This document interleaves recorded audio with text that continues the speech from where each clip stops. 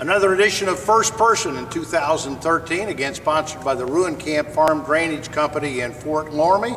80 years of commercial, residential, and farm service. They'll make water work for you. If you got a dry field or a wet field you want to make dry, or a wet basement, they can help you with that too. Call Phil Barhorst at Ruin Camps in Fort Laramie. They're on Dawson Road across from the high school. They'll help you. As I say, they have helped me. Our first opportunity to talk baseball in 2013 with, I hate to use the term venerable, but he's done it for a long time, and certainly one of the most popular guys in Division IV baseball. You'll recognize him as Dave King, the head baseball coach of the Lehman Cavaliers. Kinger, it is fun for me to sit down with you. I've known you for a long time, and it's always enjoyable because you are so enthusiastic about what you do for your kids and competing here, coming up here in just a few weeks in high school baseball. Congratulations, and thanks for taking the time. Thank you. We appreciate all you do, Press Pro, for the baseball in this area. And I've seen a lot of interviews you do and sports in general, and that's all about the kids and about the program. And you and I have, like you said, we have talked many times, not just during baseball season, when we see each other on the hardwood court or whatever. It's one of our favorite subjects. We've had some fun. We've had some fun. I want to congratulate you for the fact that your last 5 or 6 years here have been phenomenal from the standpoint of your one-loss record. I don't have to tell you, by the way, that 4 of the last 6 Division IV championships have been won right in your backyard. Laramie won 1 in 7 and then in 10. And as you well know, the Minster Wildcats and Coach Wiss won back-to-back for the last 2 years. The Minster Wildcats had to go through you. Notwithstanding that, you have the highest winning percentage over the last 5 years of any of those teams in Division IV baseball here, and I know that's something you take pride in, but I also know there's a dark side to that too, isn't there? Right, but you know, I can honestly say as a coach, I don't really think of the wins and losses after you reflect the season. Then wow, hey, you won 20 games, and it's been very good to us. Baseball here at Lehman, and obviously due to the players and the coaching staff. But when you can have that success in a short amount of time, that's a tribute to the program and just kids playing good baseball at the right time. Having kids that like to play baseball, and you've had a bunch of those kids here. I want to ask you, if it's just my opinion, but it seems to me that baseball to the small schools, that being in Division IV, is more important maybe than some of the other sports when you consider that across the state you have a lot more consistency in Division III and IV baseball than maybe what you do in football and basketball. I don't know, but it just seems to me that when you go to southeastern Ohio, you see a lot of small schools that have good baseball programs. Northeastern Ohio, a lot of small schools with good baseball. Certainly Patrick Henry up in northwestern Ohio, good baseball. Does it mean more for the small schools, baseball that is? I think it does, but baseball is baseball. To me, in the smaller schools, a lot of these kids play together a long time, coming up and playing. Then when they have a chance to play for their high school team, that's a big thing.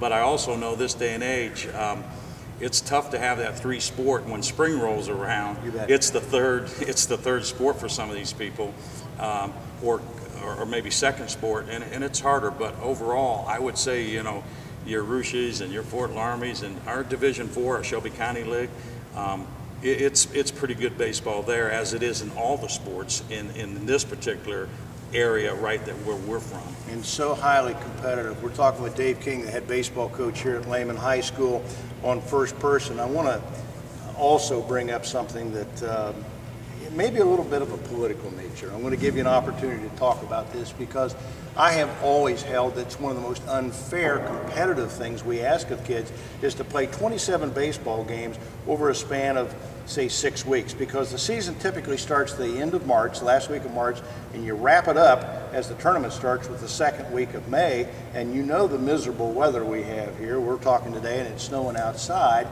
but it seems to me that it's a tremendous disadvantage. And if you ask football coaches and basketball coaches, hey, try to get your 22 games or your 10 games relative to that schedule that you have to play 10 football games in 5 weeks, you'd have a little bit of howling. Do you agree?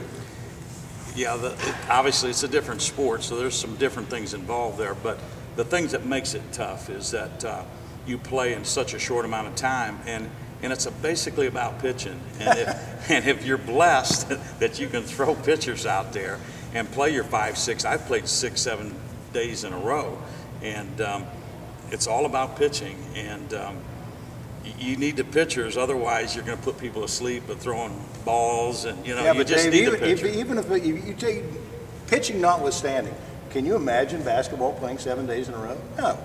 No, only it's baseball and softball occasionally, for the girl sports. And but one thing that did come on this year, which is kind of nice, because it helps the ADs and it helps the coaches if they're involved in the scheduling, stuff like that. It used to be you had 23 dates to get 27 games. That's right. And now they have changed this year to go 27 dates, 27 games. So it gives you a little more flexibility. But I understand what you're saying, but whoever makes the rules and all the things that govern, I do it because I'll follow any rule that they give us just to play the game. I talked to Coach Vittorio down at the University of Dayton. He's an ambassador of baseball, and he told me last week, he said, if I had my way, we'd play in May all through summer. Because he said, first of all, you know where your kids are. 2, you got great weather to play in. He said it's just a better competitive scenario. And I'm sure you feel the same way. Sure, but one thing that you have to, going back to the small school, I do think some bigger schools might not have the problem, but the small schools, obviously, we need to share our athletes. Got a competition. And numbers are a big thing. Yeah. And the smaller schools are having a hard time fielding JV teams. We're always every year in the numbers problem, but it's hard for us to field a summer team. But then again, if the kids work hard for that particular time, they are playing a game, the national pastime game, so it's a great game. I want to give you this opportunity to talk about your team this year in the respect, and not necessarily individual people, but in the respect of, I've seen some of the youth coming up in your program. I know you've got some very good freshman and sophomore talent.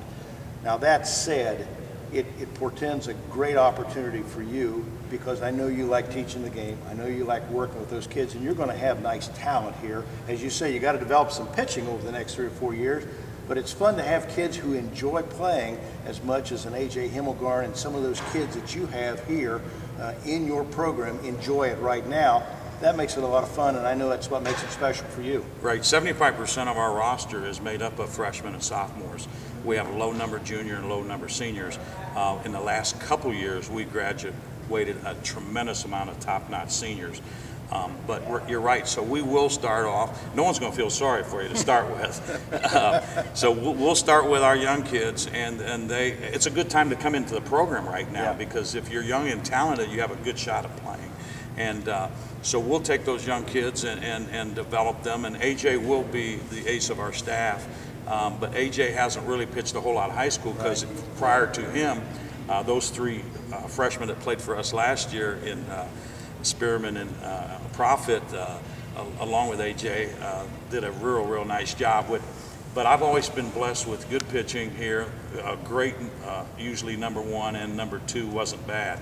So this year it might be a little different. The young arms might not be able to go very long. So it's going to be a challenge on my part, which I look forward to, and the coaching staff to find combinations, as you say, playing every day, that go 2 innings or 3 innings and maybe come back and go another inning the next day and stuff like that. So we have our work cut out for us. Quickly, before we're done, tell everybody where Alex Smith went, because he was so good for you for the last couple of years. Yeah, he rewrote the record book here. I mean, he was amazing, rubber arm, just a great kid. But he's pitching for Ashland University, and along with DJ Him, he's playing at High Wesleyan, and Ben Weber at Defiance. So to have 3 kids in your lineup that go on to college ball, that's neat. And that shows you back what you said earlier, the love of the game. They went on, and I'm hoping that maybe a freshman or sophomore in that class that we have, that maybe in a few years we'll be looking at a college for them to go to. I told you this guy was enthusiastic about what he does, and that's what makes talking with Dave King a lot of fun. Kinger, thank you so much for everything you do for high school baseball and the kids in your community. Thanks so much. All right, that wraps up this week's edition of First Person, again sponsored by the Ruin Camps Farm Drainage in Fort Laramie. Call Phil Barhorst, 80 years of experience with farm, residential, and commercial work. They can make water work for you. Till next time, for our sponsors and Coach King, thanks for your support of high school sports here on Press Bros. We'll see you with another edition soon here on First Person.